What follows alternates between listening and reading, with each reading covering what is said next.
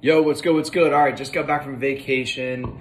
The busy diet strategy is working really good, and that's really what it is. A lot of people obviously are using it as a jump start. Some people are just staying on it because it's way easier to plan and eat this way.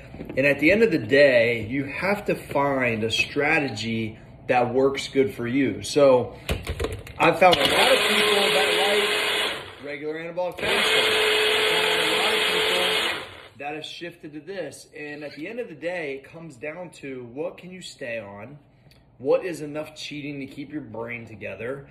And if your strategy is not fucking working, give mine a try. Literally that simple. Commit to 21 days, get your shit together. Here's a fact, you're gonna learn something, you're gonna get better, and it's gonna be difficult, but you're gonna feel so accomplished at the end. Give it a try. Later.